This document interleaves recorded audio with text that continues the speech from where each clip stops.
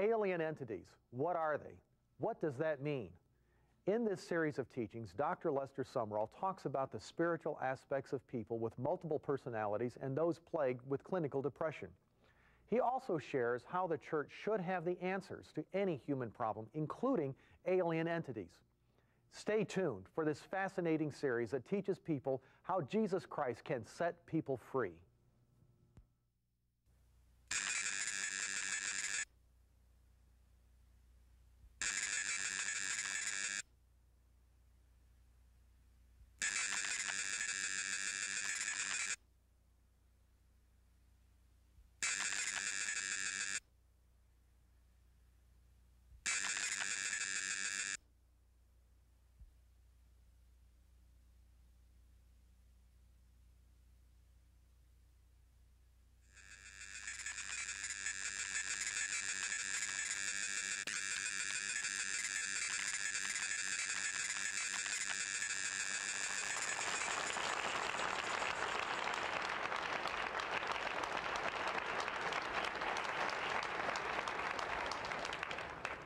I'd like to welcome you again to one of the lessons related to alien entities. This is a truth whose time has come. In Martin Luther's day, a truth had come. It was justification. That a man could get to heaven by believing in the blood of Jesus without carrying out all kinds of church-related activities that were not in the Bible, called traditions. And that time had come. And when John Wesley came to the world preaching a form of holiness that was not, had not been preached before that time, a time had come for such a message to the world to clean it up and cause it to live a clean and holy life in God. And so we have a truth that its time has come. And when I get the feeling that, I can't tell you how strong it moves on the inside of me. And that we in this class do not seek just to fill you with ideas and fill you with various scriptures. We hope to fill you with a strength and a power and an authority that you shall set many free. That you'll do it in great humility. That you'll do it without fanfare. That you'll just do it. The devil will even be surprised. It'll all be over before he gets started. You know, just do it and it'll all be finished. And you won't need to put it in the newspaper. You'll just keep on doing it from person to person. And we believe we have come to such a beautiful time. We are studying the primary abode of alien entities. And we'd like for you to move back one page from 15 to page 14, please, if you would. Where do these alien entities reside? You know, demons principally live in the air above the earth, because the devil is the prince and the power of the air. Where in the time past you walked according to the course of this world, according to the prince of the power of the air, so you walk by him. The spirit that now worketh in the children of disobedience, you know, those rebellious and those people that are pagans. You were that one time, but now you have turned to be something else.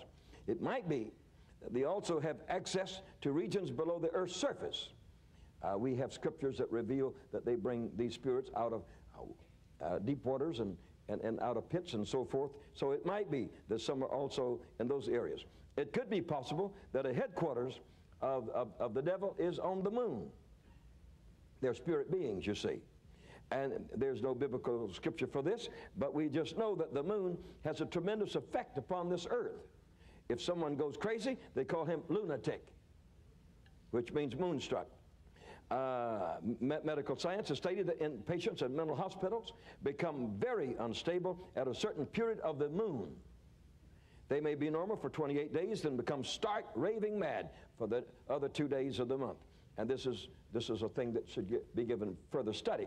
And living among primitive people of the world, for example, in the jungles of Brazil, you couldn't get one of those people to go out on a full moon night without a covering on his head. Man, he'd wrap a sack around his head if he didn't have a hat. You see, he'd say immediately, I don't want to get moonstruck, a lunatic. And if a person goes crazy, they say, moonstruck. He went out the moon the wrong time. And so there is a relationship there of no special importance to you and me, because it don't matter where he makes his headquarters. We're going to tear him down anyway. We do know that spirits, alien entities, do live in dry places. And that is where Jesus sent them in Luke 11:24. When the unclean spirit is gone out of a man, he walketh through dry places, seeking rest, and findeth none. None, he says, I will return to my house, and from whence I came. The people out in Arizona and Texas said, stop sending your spirits into dry places. They've already got enough. Well, okay. Direct them back up the other way then. Put them back on the moon. That'll be a better place for them. Spirits also live in evil places. In evil places. Places where crime and murders have been committed. I went into France after the war, and many of the people told me there that certain areas that you just couldn't stay in. You could hear the tromping of military feet at night. You could hear beating of drums at night. You could hear the shooting of cannon, and they said, we can't stand it here. And you hear the groaning and the crying of the dead. And so in places of tragedy, you have these things. I don't very often tell it, and I may tell it a little later in a series like this, but I was in a home in Denver, Colorado, of a very fine Christian man. And it was a very large house worth a lot of money. And I slept in a back portion of it, away from his area, where he and his wife were staying. It was close to the garage, clear in the back area of it. Very beautiful room, kind of like an apartment you'd have for a guest coming in or something like that. And I was sleeping away in this part, and about 2 o'clock in the morning, I was awakened, and there in the door I could see the silhouette of a woman. And the room was dark, you know, but there was a woman there, and I could describe her. She had long, light hair, a Scandinavian type, had blue eyes, a very sad face, and a little gun about that long in her hand pointed toward her belly. And all she had on was a negligee. Well, I looked at it. I said, that's interesting. So I turned on the light, and I said, you know what I think? You know, we usually think wrong, don't we? Says, you know what I think? I think somebody's killed somebody here and hid their bones under this room. I'm going to go down and have a look at them. So I went into the closet there. You know, they have these trap doors for getting underneath the house. And so I pulled it up, and they had a space under there about 24 inches high. And I looked all around under there, and there were no bones. And so the next morning, I confronted the man who was a friend of mine, and I said, sir, someone was killed in this house. Oh, he said, no. It was a magnificent home. He said, no. I said, I'm telling you someone was killed in this house, and I'm further telling you that you two have had problems here. They looked at each other, and I said, now, you just go and talk to some neighbors that have lived here a long time. I'm telling you, a woman died in this house. Now that was talking hard, you know, when you're a stranger. I mean, I had never been in the house before. Well, he got out of the house and went to the neighbors and said, I've just bought this big, beautiful home over here a few months ago. I said, who lived there before? And they said, a Swedish doctor. Says, why did he move away? Says, in the back room, his wife shot herself and she died in that back room. He came back over there and his hair was sprouting out the wrong direction. He said, how did you know that? I said, oh, I saw her there. Says, well, what did she want to do? I says, the spirit of suicide is in this house. And then he told me the truth. He said, the first time in my life that I'd ever thought of committing suicide was in this house, and I'd been told by a spirit 4 or 5 times that the best way out of this was to take my life. Now, alien entities can live in places of tragedy. Now, and I'll be getting to this more again, but a friend of mine in England had 3 daughters, and he moved into a certain house, and one of the daughters lived in a certain room, and she died in there. And she begged to get out of the room. She said, get me out of this room. Please let me out of this room. I'm going to die in this room. And the father laughed at her, but she died. He put another girl of his daughters in there, After a few days, she said, let me out of this room. Please let me out of this room. He was a hard-headed man. He said no, and she died. And then he came and said, what in the world am I going to do? And Brother Howard Carter, a good friend of mine, says, well, seeing that you have no power to do anything, you better move out of the place because you've only got one more left. Now, no doubt a terrible tragedy took place in that place there, and that spirit of that tragedy was dwelling there and destroyed those two lives. Are you with me? Amen. All right. Spirits can live in evil places where there's been crime, where there's been murder, where have been committed there. You go into jails and places like that, you find all kinds of evil entities that are there, oppressive things that are there, because in those places is where terrible stuff has been committed, and the men that come in there with those spirits, leave them there. If you live in a house that seems to be unusual or oppressive, you can do one of two things. You can rebuke the spirit in Jesus' name and cast them out. If you can't do that, you can move out. And if you can't do one, you better do the other. The heathen have special cities in which alien entities live. They have special mountains where they say the spirits reside.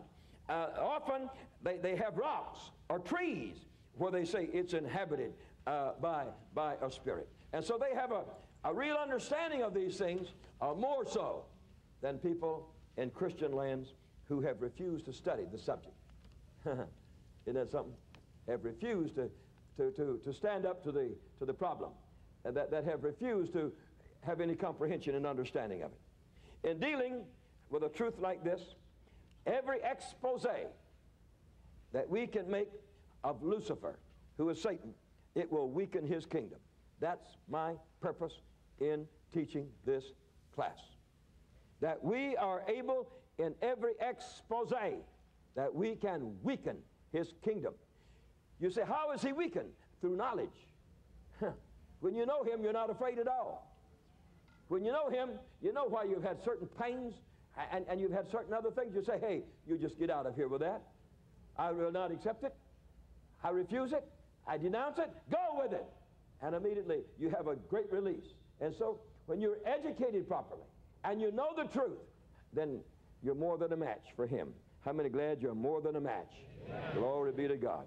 So the Lord wants us to know. He wants us to know that every deliverance of victory on the face of this earth for any person weakens Satan's kingdom on the face of this earth.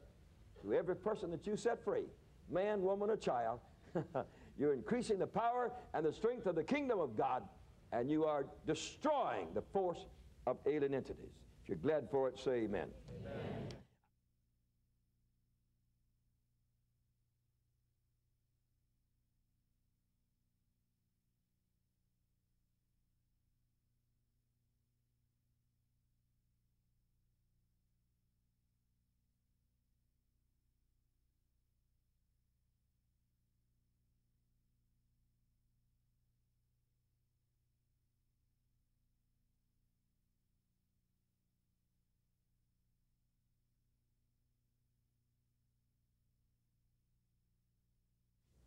There are three heavens. The first one is what you call the earth, first heaven. Originally, God made the earth like Eden, a magnificent garden or a heaven. Satan's kingdom is part of this second heaven. The Apostle Paul described in Ephesians 2:2, wherein in time past ye walked according to the course of this world, according to the prince and the power of the air. Wherever there's air is the second kingdom, beginning at the earth's pot and up. I don't know how far the air goes, how many miles it goes, but that is the area of his kingdom. His kingdom is limited to that area.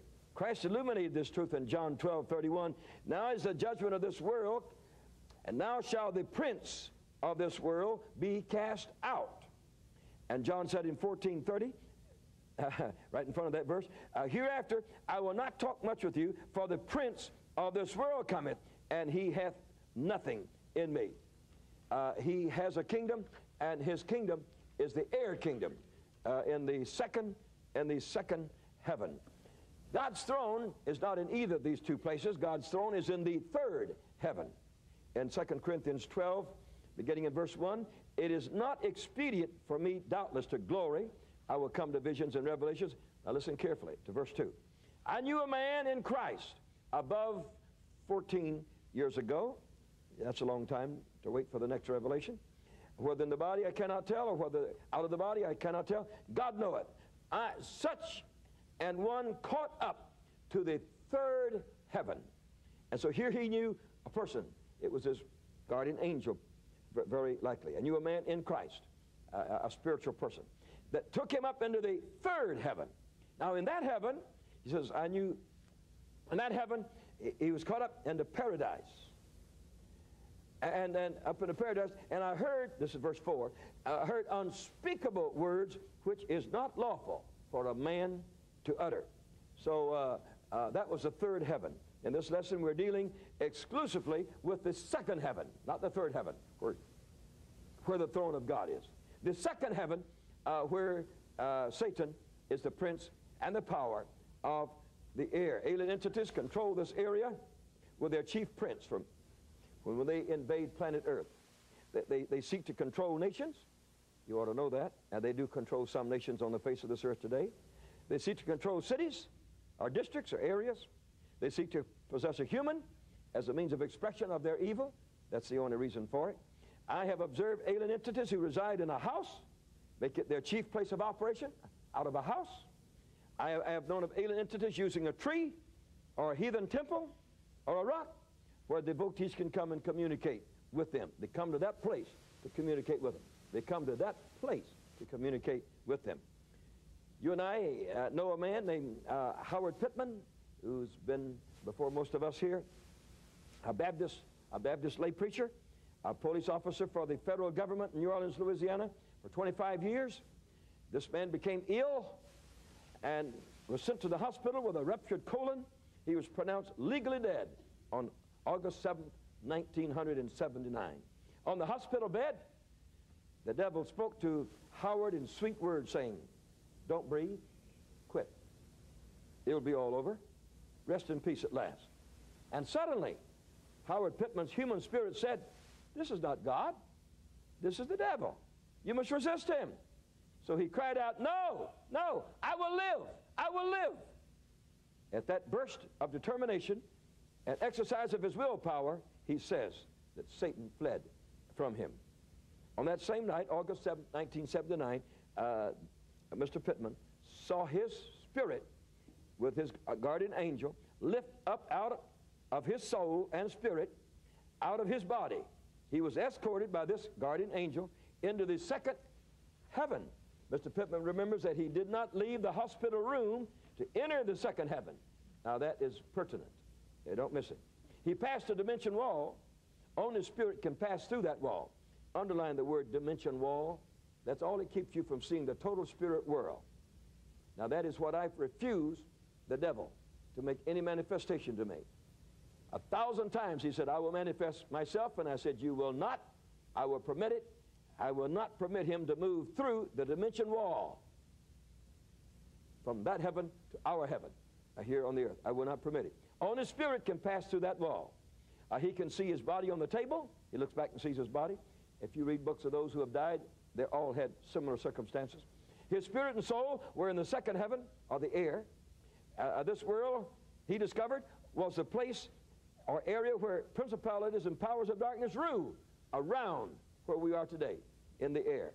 Howard Pittman saw spirits by unnumbered thousands in many different forms. These entities had different colorings, shapes. Some had human forms, others had animal forms, while others were part animal and part human as pagan deities. At the lowest level, there were those with hideous and revolting forms. Now, when you see terrible images that the heathen worship, their priest has seen them and have drawn them, and they have made them. They have a spirit that they worship that looks exactly like the image that you saw there. And so when you see them, you'll know what these are fallen spirits made terrible looking because of the sins that they have permitted, if you ever see them. The little boy in the Philippines that used to disappear, and we prayed for him. He always said it was a beautiful, beautiful girl, about 13, that was his age, that would touch him and he would disappear. When I prayed for him and cast the thing out of him, he saw her the last time, and he said the same little girl looked 90 years old and was the ugliest witch she had ever seen. showed her true nature at the time that he was delivered and had no further relationship with her. How many know the devil is a deceiver? Amen. Howard Pittman said his guardian angel informed him that he must pass through the second heaven in order to enter the third heaven, where there is a throne of God, where he could appear before God. So in the second heaven is where Satan's throne is, in the air. Only spirit penetrates that world. You physically will not be able to penetrate that world until you have a glorified body like Jesus had. You'll not be able to penetrate that world. A lot of spiritists, that's where they get in their trouble, trying to penetrate that world, that second heaven.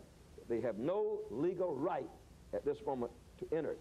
Only spirits penetrate that world. Demons are very aware of human activities and the protection of the Holy Spirit and the guardian angels around us. The second heaven is a scene of cosmic wars, as we see in Daniel chapter 10, verse 12. Then said he unto me, fear not, Daniel, for from the first day in that thou didst set thine heart to understand and to chasten thyself before the Lord, thy words were heard, and I am come for thy words. But the prince of the kingdom of Persia withstood me 21 days. On page 17 and point number 3, Satan's throne and high and low ranking entities we want to acquaint you with. He is the prince of the kingdom of Persia, and he wasn't talking about a human being there at all, but he said that he was won in 20 days in a cosmic battle between archangels before he could come. Your prayers that you pray may have been answered right then, and the devil set up a whole barrage of warfare against God and against angels, and they're sometime getting you deliverance. So don't walk off and leave it until God can't find you when he starts to bring the gift to you. Are you still here? Amen. Yeah, stay put. And so in these alien entities, they have something similar to a military rule. In the spirit world, there's strong government.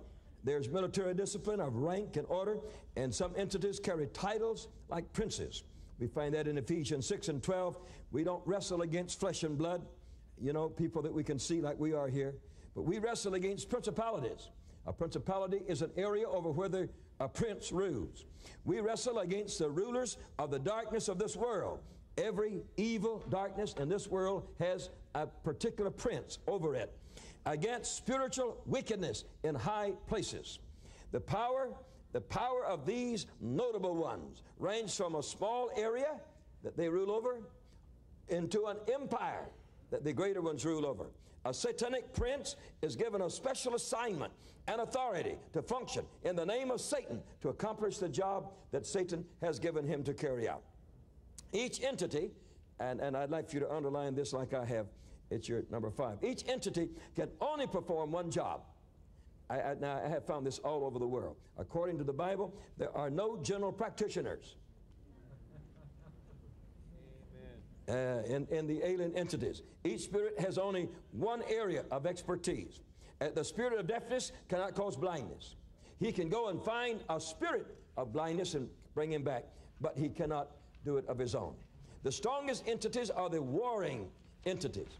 Mr. Pittman saw these giants standing 8 foot tall that were the warring entities.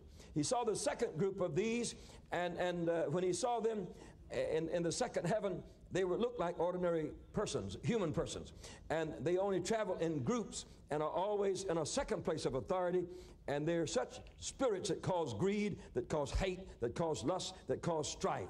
Greed is a chief among those groups.